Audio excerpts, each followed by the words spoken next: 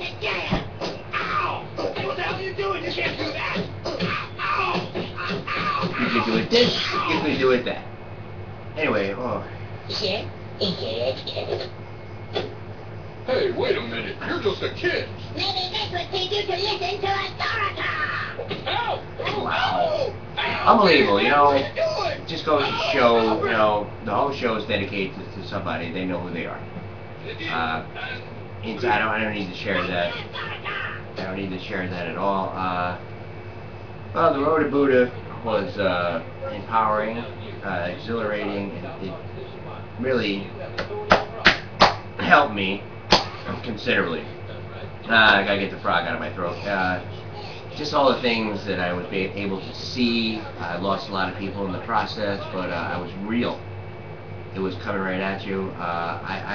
There's people that have been on my list since I've been here. They're gone now, you know.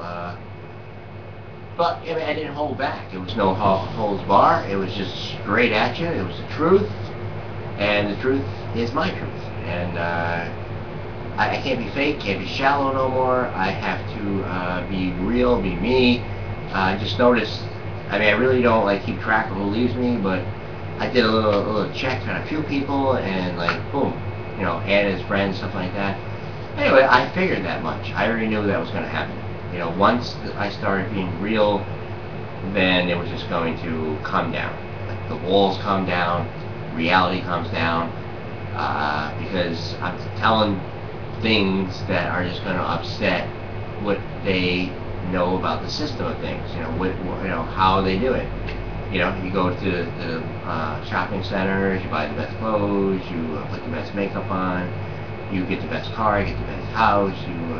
It's a rat race, basically. It's a rat race, and that doesn't define me. And I should put that forth here on the road to Buddha.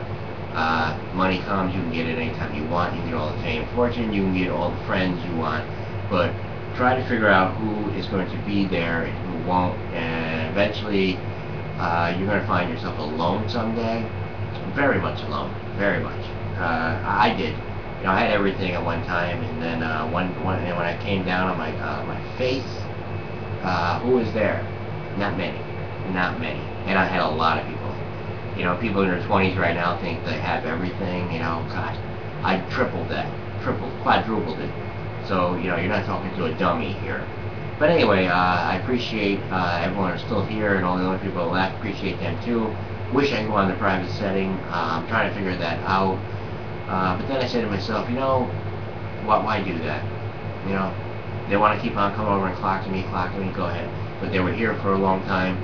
Suddenly, they unadd me. So, now I think about it, I did, my time here, I must do cater to so many people. Like take a few people for example. I think I had like 5,000 messages, so like maybe 4 or 5 people, and then like, you know, regular people maybe 1,000 messages, you know, and all these people are gone in history. So, you know, talk about being used and abused. I think so, and I won't do that no more. And I'm just keeping it light and sweet while I'm here.